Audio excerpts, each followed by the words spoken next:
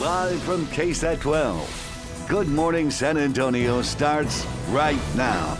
Good morning and happy Friday. And to so many of you out there who have already started your weekend, happy 4th of July weekend. We are getting closer here. Thanks for being with us on GMSA at 9 this morning. We are going to start with a warning that you probably never thought you were going to have to hear. But it is 2020. Some of the things that we go through these, and we have a lot of warnings. We have to tell people a lot of things. Never have I thought I would have to tell people don't use hand sanitizer right before you work fireworks. But that is happening this year. So the Greensboro Fire Department, this is in North Carolina, they put out a warning on their Facebook page saying keep in mind if you're using consumer fireworks this year, in all caps, do not use hand sanitizer at the same time. Wash your hands only with soap and water.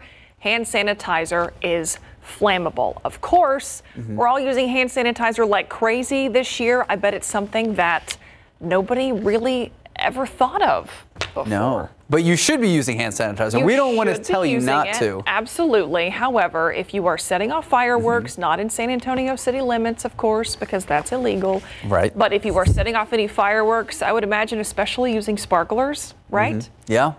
Don't be using hand sanitizer right before that. There were some crazy numbers in this article. On average, 180 people go to the emergency room every day with fireworks-related injuries in the month around 4th of July. I didn't think that was a lot.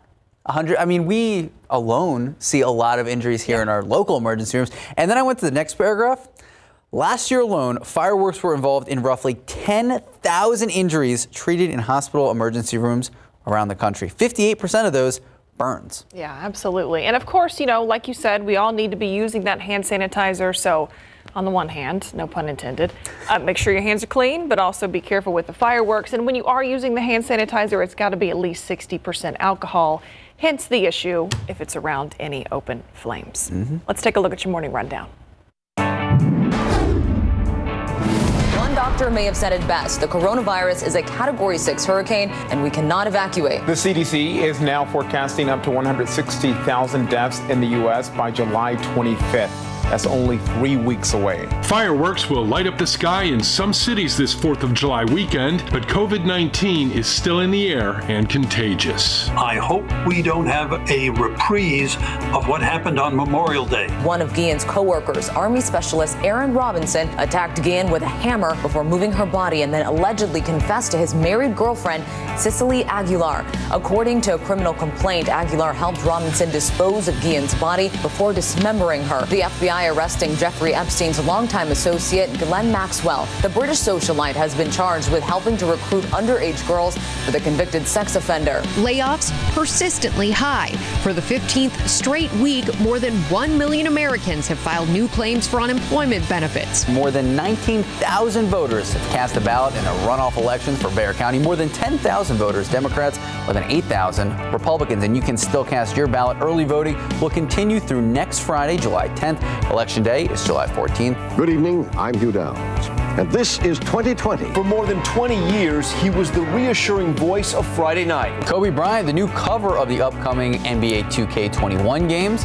They'll be called the Mamba Forever editions, one version coming out in September, the others for the holidays. Walmart is putting some of its parking lots to good use. The company says 160 lots across the country will be transformed into theaters, offering a socially distanced night of entertainment. The plan is to show films through October. Whataburger rolling out a new look, more capacity for fryers and the new models. And we have that full article right now. Just head to KSAT.com. I thought the Whataburger idea was a pretty neat one, but I checked out their website. No locations yet. Okay. So we got to stay tuned for that one. And we talked about that a little on GMSA. What is your go-to Whataburger order? As I said, I meant Walmart. The Walmart location. Oh, okay. For the drive-through. Y'all have been up since who knows when. Anyway, Whataburger go-to order. It is the chicken tenders, Texas toast, gravy, Diet Dr. Pepper. Justin Horn. We've talked about this earlier this morning.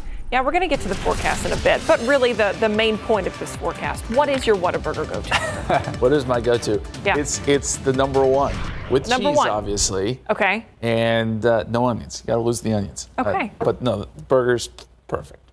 Good stuff. They really are, yeah. Got to get Max's order here in a second. I know, for sure. But let's take a look at the 4th of July forecast. We're expecting temperatures to be up near 100 on Saturday. Always got to dodge that. Hey, I didn't put any on hand sanitizer. Whoa. So we're good. Sunny skies, low humidity on Saturday. Be careful out there if you're going to be shooting off fireworks. Obviously outside city limits, all that fun stuff. But the forecast is going to be a hot one. That's the bottom line. And hopefully everybody has a safe weekend. There's a look at the numbers right now. 79 at the airport. 73 Bernie State, 75 Comfort, 74 Bandera. We do have a little bit of morning cloud cover out there, but it'll fade away pretty quickly and we'll get plenty of sun later today. This is the forecast heat index. We're basically in the same boat we were yesterday. Dew points come down a little bit in the afternoon. It'll feel like it's about 100 degrees in most spots, even here around San Antonio with mostly sunny skies, I think. There's a look at the hourly forecast here. A little hazy today, too, because we do still have some of that dust in the atmosphere. Southerly winds 5 to 15. Temperatures do creep up a little bit, so we are talking triple digits this weekend, maybe some rain chances next week. We'll talk more about that here in just a few minutes, guys. All right, thank you, Justin. My order, honey chicken biscuit. Honey butter chicken biscuit. There you go. Cannot go wrong with that. Used to love the spicy jelly too. Just like added that little. You did ask me this morning if they still have that, and I don't know is my answer. We're going to have to find out. Maybe with the new designs, they'll bring it back. There you go. All right, taking a look. Suggestion box, that's what you need. Taking a look at the roadways. Speaking of roadways, everything looks clear out there. We actually heard from Officer Nick Solis this morning. He had the whole menu memorized. He really did. Yes, absolutely. And I mean, can you blame him? But so far, we're talking about Whataburger because the roads look just fine out there.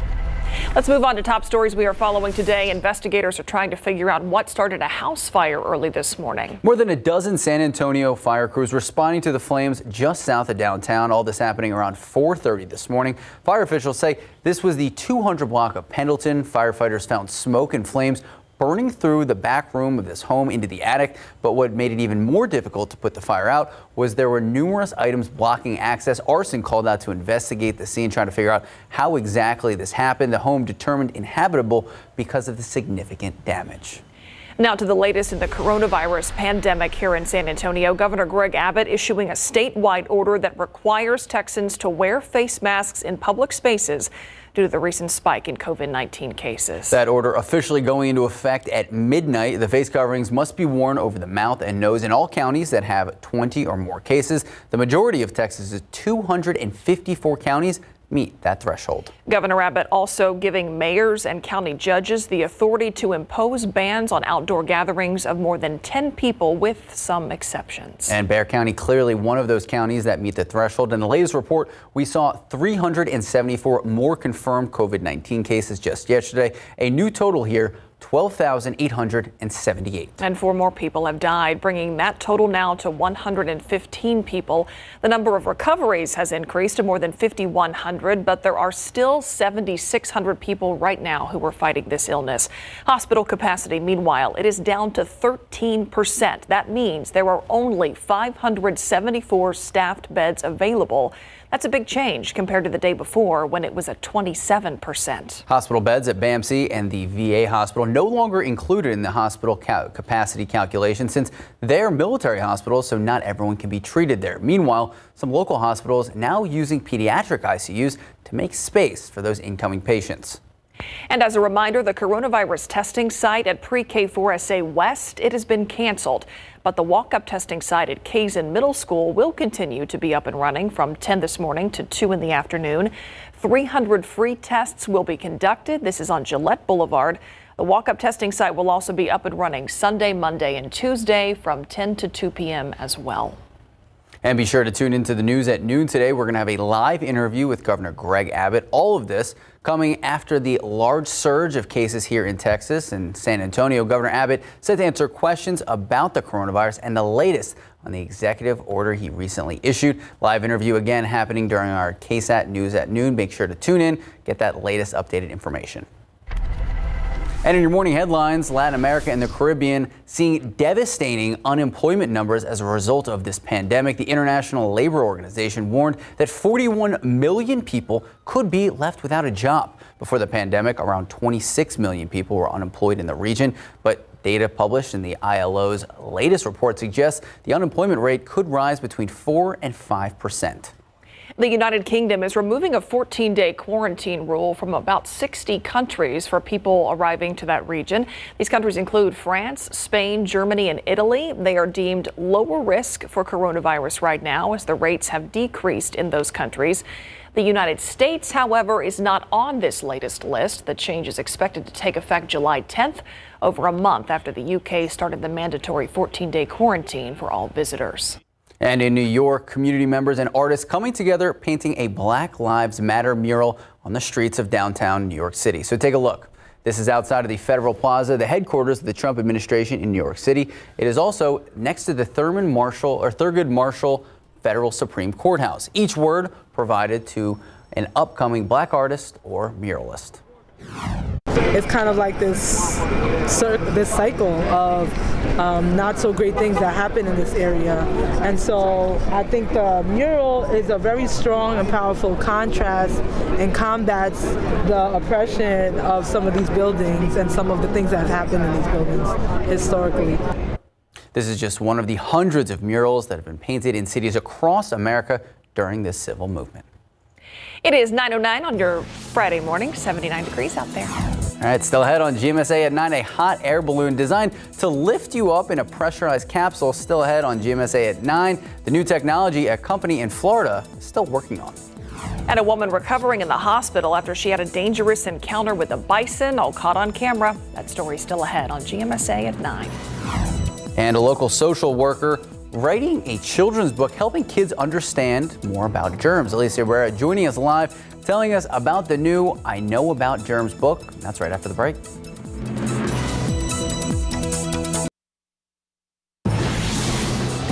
Welcome back. It is just about 9:13 on your Friday morning. A local licensed clinical worker decided to write a children's book after she noticed her own son getting really anxious due to the changes this pandemic has caused. The book, titled I Know About Germs, was created to empower kids with knowledge about the virus. Alicia Herrera joining us live near downtown with the author. Good morning, Alicia.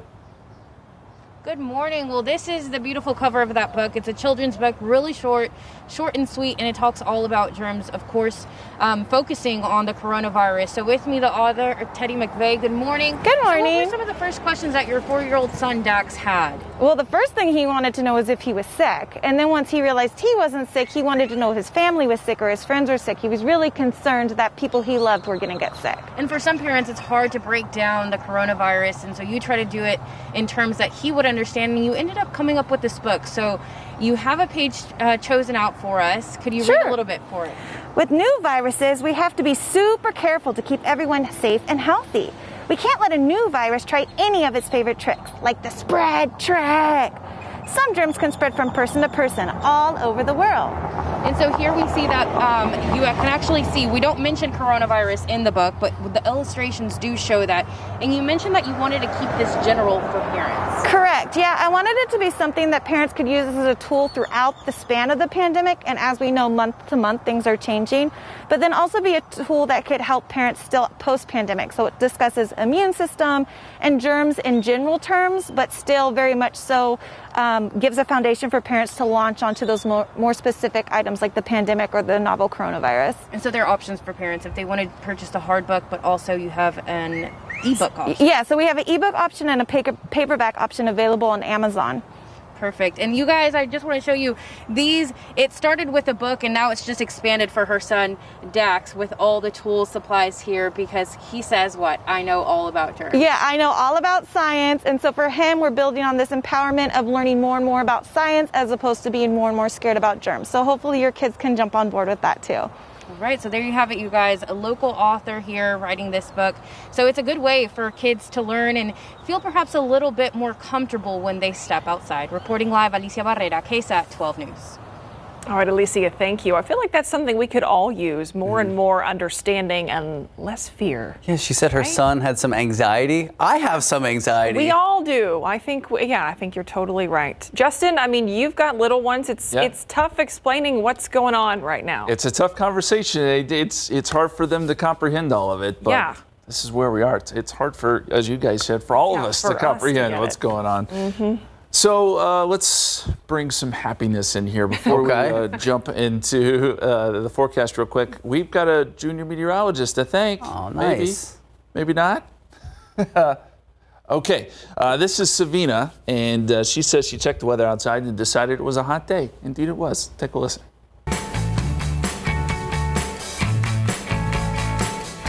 Hot and sunny. Are there any clouds? No, there's no clouds. So it's just hot? Yes. Why are the leaves moving? Because it's windy.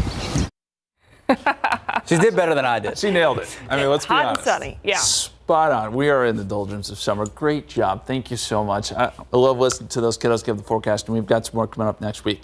Let's talk about the dust right now. We do have some out there, and I know this has been a big topic of conversation. It is going to be a little bit hazy today. We're seeing sort of another plume move through. It starts to dissipate tomorrow, and I think really as we get into Sunday, you'll see it sort of disappear. And as we look farther out into the Atlantic, there are some more plumes headed into the Caribbean, but maybe not necessarily in our direction. I'm hoping we're going to get a break from this dust for a while, and we can see our allergies sort of come down a little bit. But that is what we're dealing with right now. There is some dust out there. Meantime, interesting this morning, the aquifer dropped below 660 feet. What does that mean? Well, it's sort of a big number, because once you have a 10-day rolling average below 660 feet, we're talking restrictions here. And the aquifer has not been below that number since September of 2018. So we dropped 0.8 of a foot, 659.6. That's as of this morning. The average is 660.3, so we're now just a little bit below the average. And the 10-day average is still at 661.1, but it is dropping.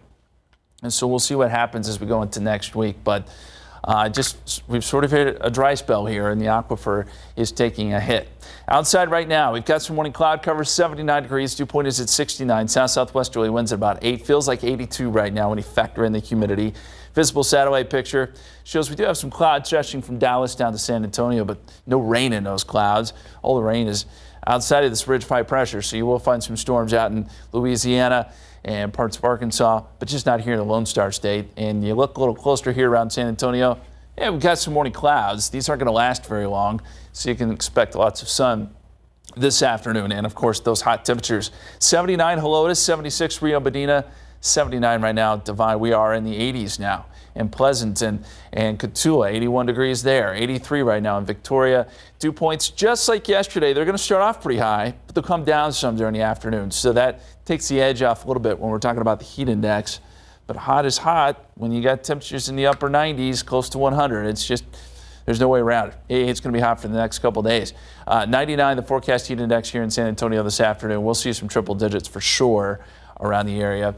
And here's the futurecast. So high pressure does shift off to the west a little bit as we get later into the weekend and into next week. That may allow for some showers to develop. This is Monday at 5 o'clock.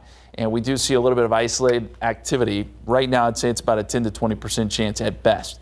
That'll be the case Tuesday, too. Some isolated stuff. Best chances will be east of San Antonio. And then that little disturbance that helps to kick up some of those showers moves away, and high pressure moves back in next week, which means more heat, more dry weather.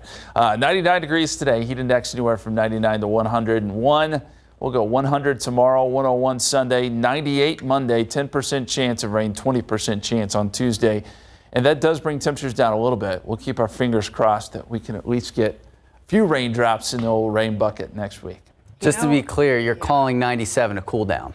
Well, it is. Yeah. Well, technically speaking. This time of year, 97 looks pretty good. Yeah, we'll take it. All right, thanks, Justin. Yep. Thank you, Justin. Still ahead on GMSA at 9, a woman recovering after a dangerous encounter with a bison, and a unique coronavirus safety PSA released in New York. More details next in today's Take a Look at This. Good morning, welcome back, and happy Friday. A surreal brush with nature turning into quite a frightening incident, all caught on camera. CNN's Jeremy Roth has that story and more in today's Take a Look at This. A 72-year-old woman is recovering after being gored by a bison in Wyoming. The frightening incident was caught on camera at Yellowstone National Park. The Larson family saw it happen and say the woman, who was trying to get a photo, repeatedly provoked the animal. I could hear the bison making noises and like blowing steam out, and I mean, it was just an accident waiting to happen at that point. They say the bison charged the woman, striking her twice and knocking her unconscious. She was airlifted to a hospital where she was treated and released. Many signs posted inside Yellowstone warn visitors not to approach wildlife. If you don't bug them, they're not going to bug you. Like, that's where they live, and people need to be respectful of that. Another close call, this one in New York, where one person escaped with only minor injuries after a 3-story building collapsed in Brooklyn, leaving the streets filled with dust and debris. The building was having exterior work done that had to be halted after some structural issues were discovered. The official cause of the incident is still under investigation.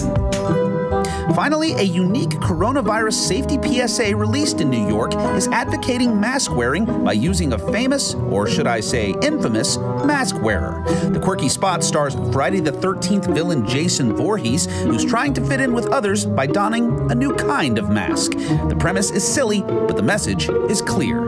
For Take a Look at This, I'm Jeremy Roth. Hot air balloons getting an upgrade, a big one. A company in Florida is making a high-tech hot air balloon called Spaceship Neptune.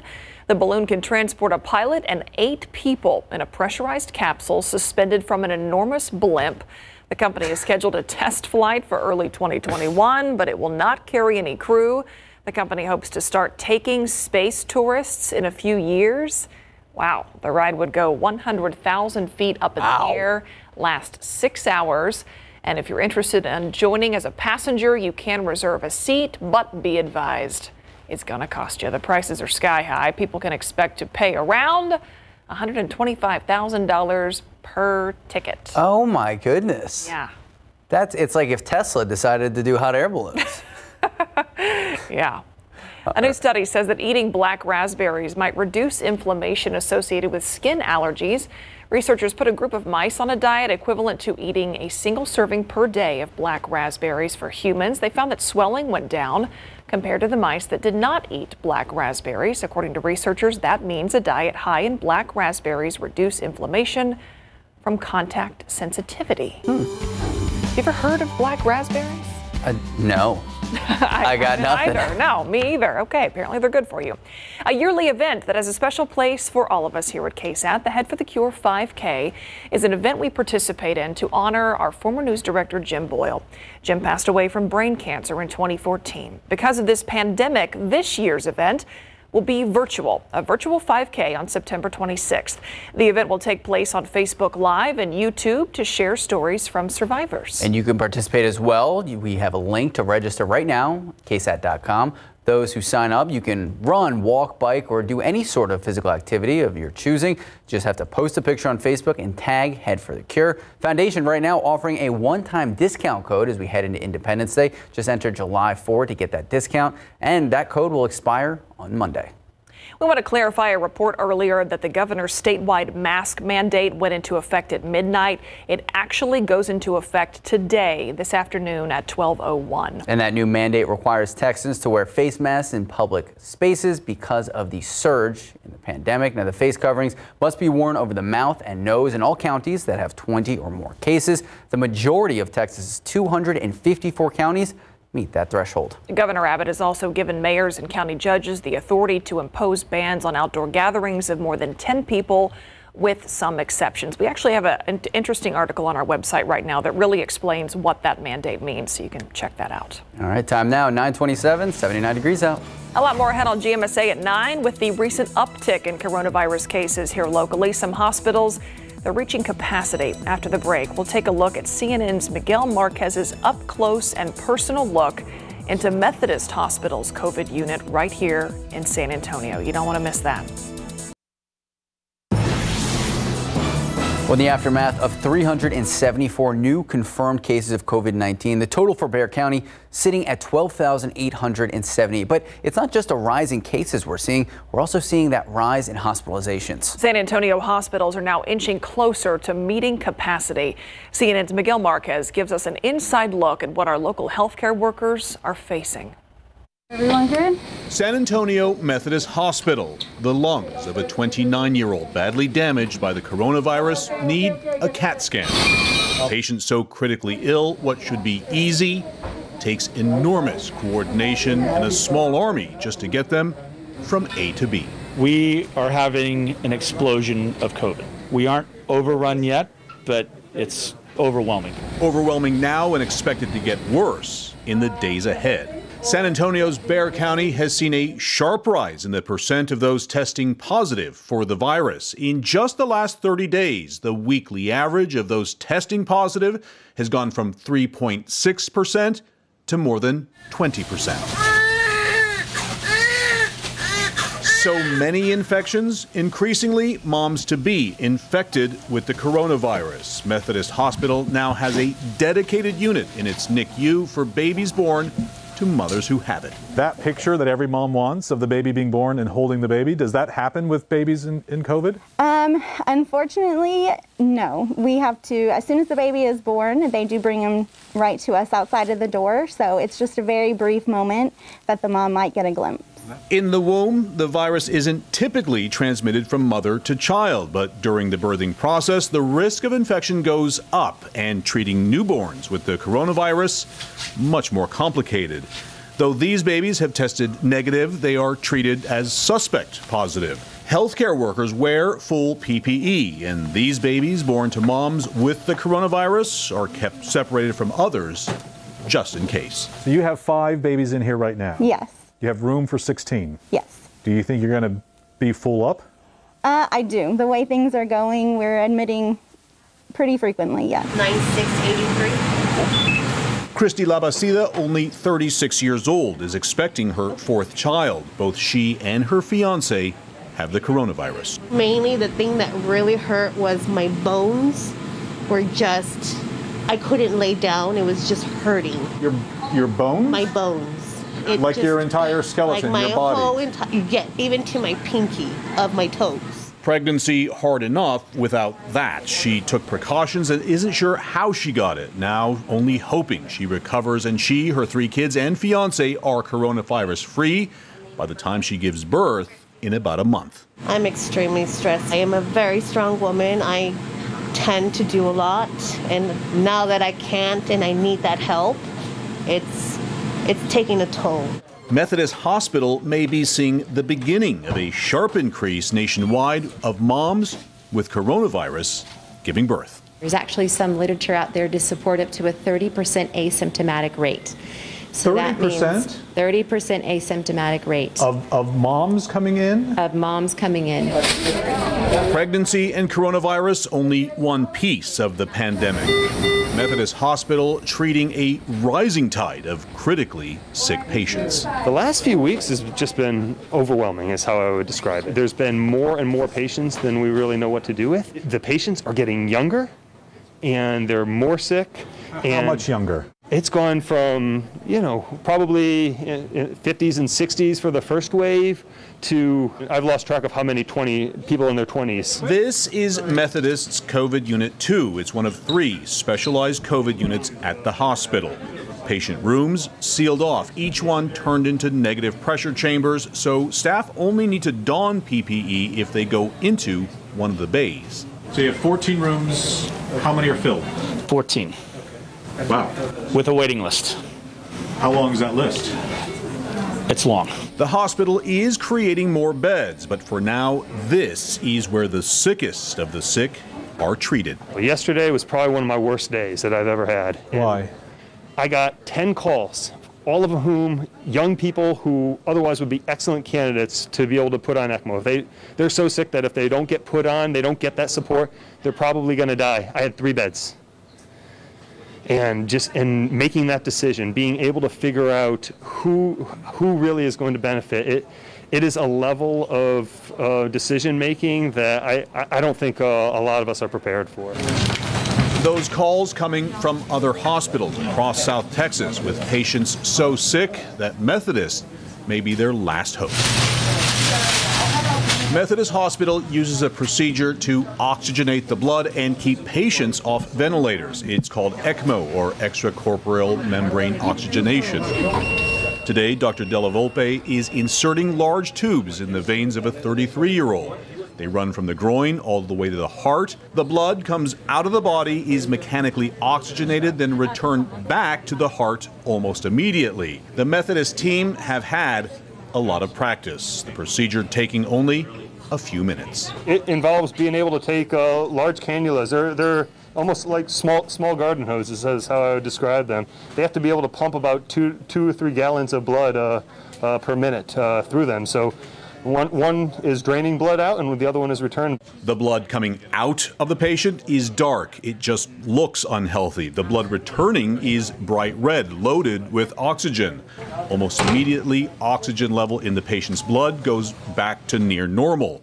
Their chance of survival now better than if they were on a ventilator. I think the ventilator really causes a lot of harm, and we're finding that it causes harm in general, but it certainly causes harm when we're talking about patients with COVID. Because their lungs are so weak to begin with? Because their lungs are so weak, and because probably there's other reasons why patients are having trouble. The ventilator's pushing oxygen into the lungs. That's right. Into damaged lungs. That's right. So not only are you having all of the problems with the blood vessels and the clotting in your blood vessels, not only are you having all of the problems of oxygen not being able to get to your organs and your organs shutting down from that, but now you're artificially pushing air into your lungs and causing more damage that way. Another hard lesson of the pandemic and a virus healthcare providers everywhere are still struggling to understand. We don't quite understand why one person with lab values of X does well, while a person with lab values that appear to be better doesn't make it. And a mask is not a big ask to help save your life. The work and stress for healthcare workers everywhere crushing, and with rates of infection rising, they expect more work and stress ahead. Stressful for patients as well, who are sick, isolated from everyone. How tough is it to be in your room all day, just sitting there? Oh man, if you could just hear that unit in the room, it would drive you nuts at first, but you get past it. 28-year-old Michael Vasquez works in a warehouse. He isn't sure how he got sick. He's part of a new program here to get patients up and walking as soon as possible, even a little bit, helping both physically and mentally. What has it done to your lungs? It really made them fatigue really bad with the... sorry. Vasquez isn't sure if there will be any long-term effects to his lungs. Right now, he's focused on getting home to his wife and 7-year-old son. I just miss, their presence, miss holding your wife, kissing your son goodnight, going to his room, making sure he's okay. I miss that a lot. We know that when people walk, when people sleep better, when people see bright light, they get better sooner. We know all of this. I think on some level, we're having to relearn it with COVID because of our response to it. Obviously our need to keep ourselves safe, to keep staff safe. So it's not unexpected that we kind of ended up isolating people, whether we meant to or not. Another lesson of the pandemic, trying to reduce recovery times and free up beds, badly needed for an expected growing surge of people seriously sick with the coronavirus. Right now, we are so full upstairs that we are having some delays in getting the patients upstairs because there just aren't beds that are prepared and ready for COVID patients. Right. So we are holding a lot of them in the emergency department right now. Some for hours, some for days. What's driving the surge here? Doctors aren't entirely sure, but based on what they hear from patients, there was a sense that the worst was behind us. I don't think that there was one specific incident that really led to this spike. I think people after March and April were extremely frustrated with being inside, and as soon as those restrictions lifted, they wanted to get out. Some protected themselves, some didn't. And now we're just seeing the result of that. With the holiday weekend coming up, the fear now, the surge of patients will become a tidal wave. I don't think I have seen anything like this ever. And I would say that if you want to see August 1st, then maybe you should stay indoors and isolate on July 4th. All of that happening right here in San Antonio at Methodist Hospital. That report from CNN's Miguel Marquez. There was a lot to unpack there, a lot to unfold. What was the biggest thing that jumped out to you?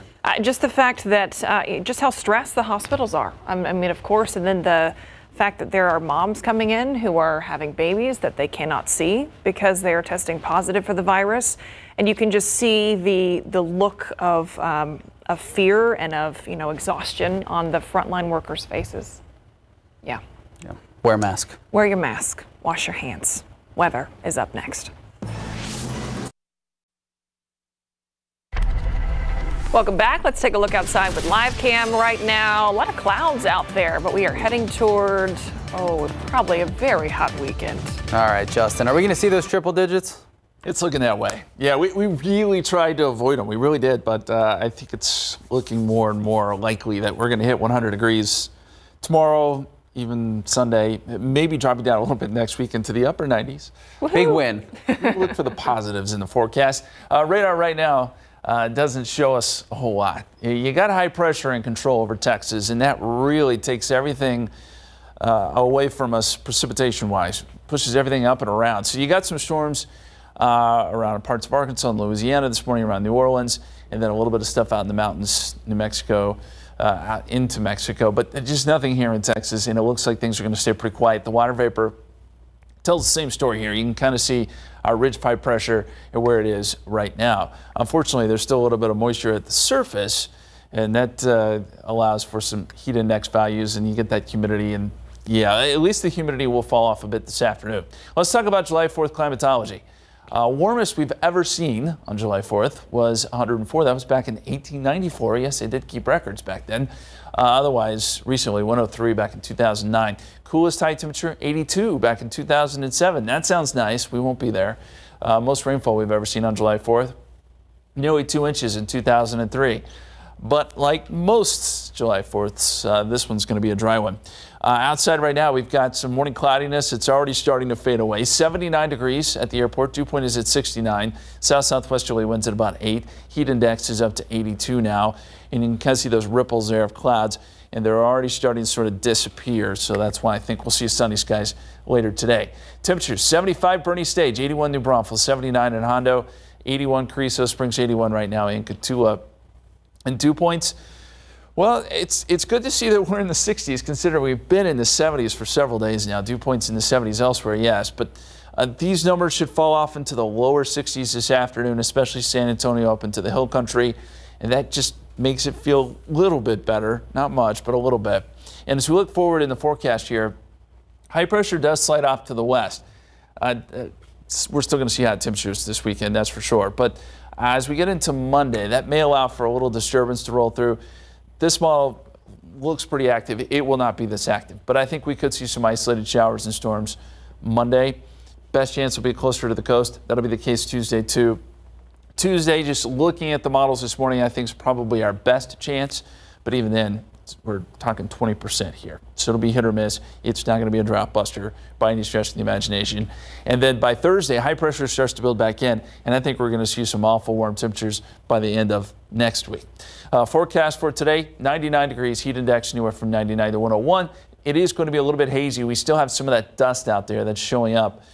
It should start to dissipate tomorrow. 100 on your Saturday, 101 Sunday.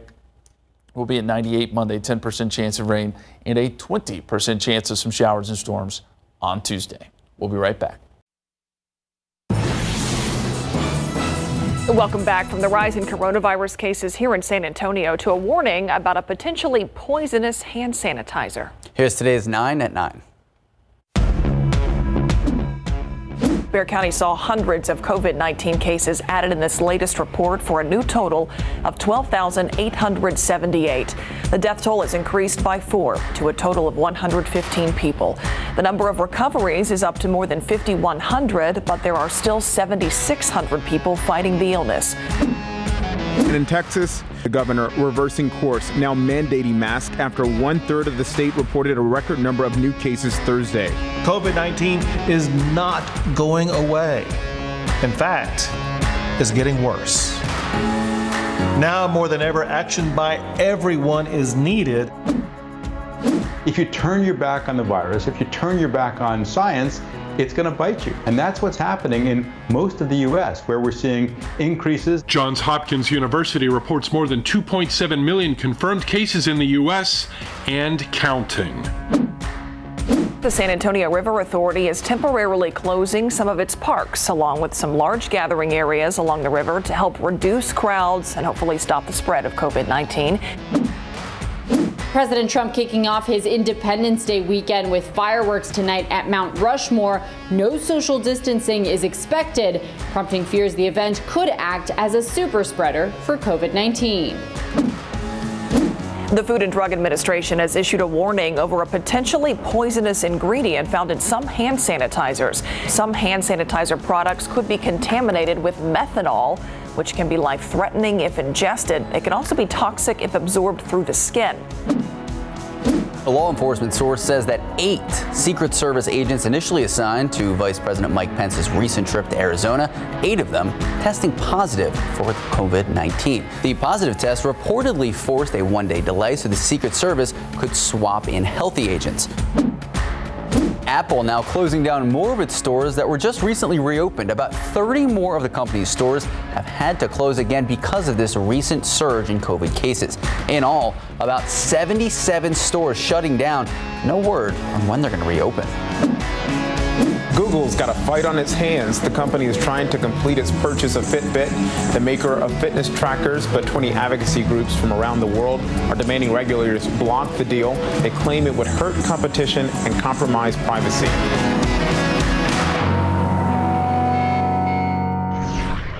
And one last look at the forecast. We're at 80 degrees right now. You see the radar. Things still pretty quiet. We're going to see a pretty quiet afternoon. Temperatures into the triple digits, though, this weekend. Be safe. Stay cool. All right, thanks, Justin. Before we go, we got to tell you about this. So if you've been on the internet at all during this pandemic, you have found that baking bread has become a thing for a lot of people. I didn't know that until this. I don't know why. Have you guys picked up baking bread? No. TikTok says you should be baking sourdough bread, apparently. Well, if TikTok says it. Yeah, of course, right? Must be. Well, King Arthur Flour Company, they apparently have a baking hotline. You can call in and ask questions. They've gotten some doozies during this pandemic. They've gotten 45,000 chats, emails, and calls over this. Some great ones, too. They wanted, for instance, everybody and their mother wanted to start a sourdough starter from scratch. Justin, I know you're a part of this. Yeah, of course. So some crazy related questions. Is it safe to use flour after saturating the bag in disinfectant? Yes, that is a question that they actually got. Somebody else asked, if they prepared cookie dough with latex gloves, is someone with a latex allergy able to eat it? So how do you respond to these questions? Apparently, people have been advised to use your best judgment and don't use the flour if it smells like disinfectant. That's good. I would also say maybe soaking it is probably a misstep. I don't bake. I was reading this and I was like, First step is don't soak your flour in chemicals. Yeah, okay. First things first. Yes. So lots of information out there on sourdough bread baking right now. Just head to TikTok. Taking notes. Head to TikTok like the rest of America. Thanks for joining us.